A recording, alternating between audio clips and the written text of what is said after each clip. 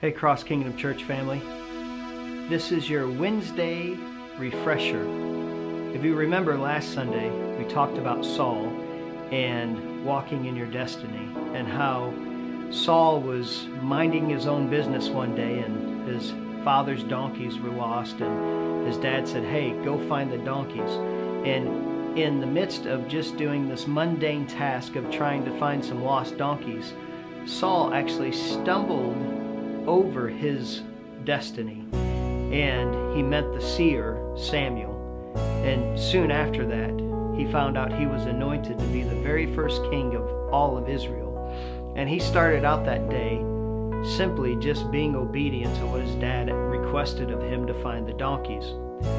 Well, as we read further on into 1 Samuel, specifically in 1 Samuel 13 and again in 1 Samuel 15, we see that Saul had a very big stronghold called the fear of man.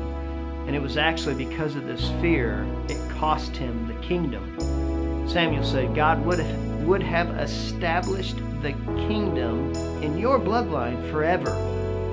See, the first mistake was because of the fear of man. Samuel had requested of Saul that he waited 7 days.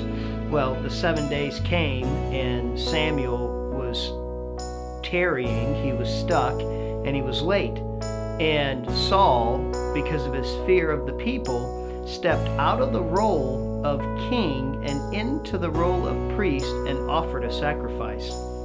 And then again 2 chapters later, in chapter 15, there was a group of people devoted to complete destruction, and he kept the king alive, Agag, and also kept the best of all the livestock for the people.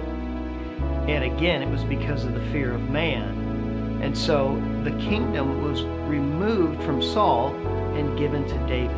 It said that God had sought out a man after his own heart. So the fear of man cost Saul from being able to reign, his bloodline reign forever.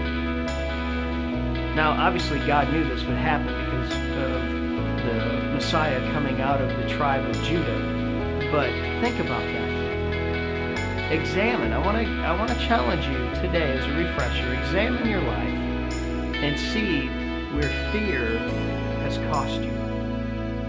It says in Scripture, it says that God did not give us a spirit of fear, but of love, power, and a sound mind. Many times, fear masquerades as wisdom. Many times, we've put up such walls over our heart because of fear, and then we've convinced ourselves that fear no longer has a place in our life. Well, I just wanted to leave you all with those thoughts for the day. Just a refresher from what we spoke on last Sunday. I pray that each of you are having an amazing week, and I look forward to seeing y'all this Sunday. Blessings.